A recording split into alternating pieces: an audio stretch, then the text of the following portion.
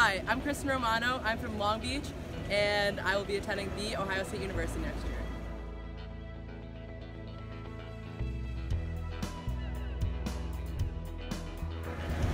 My favorite memory on LIAC is when our 800 freestyle relay won the NCSA national title this fall in Orlando. It was just a really high energy race, and we weren't the favorite to win it, and we kind of had the whole team behind us, and it was a really exciting race. So.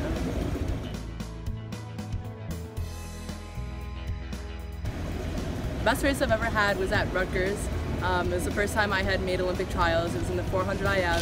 I wasn't really expecting to make the cut at that meet because I was so far off. My time was about 5 seconds off the cut. And I went into finals, and it was Magyar Westy in lane 5 and me in lane 7.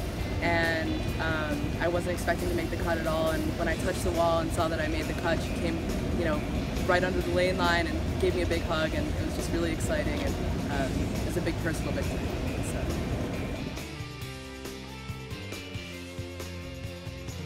The sport of swimming has taught me that failure is never final, and that nothing worth having comes easily.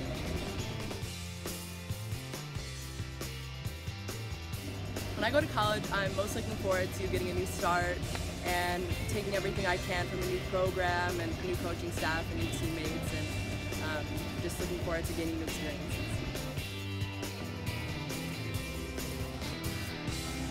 My advice to younger LIAC swimmers would be to not forget to appreciate all the people that help you to reach your goals, your parents, your coaches, your teammates, and to just enjoy the ride, enjoy the sport, because before you know it, your time here will be over. So enjoy it.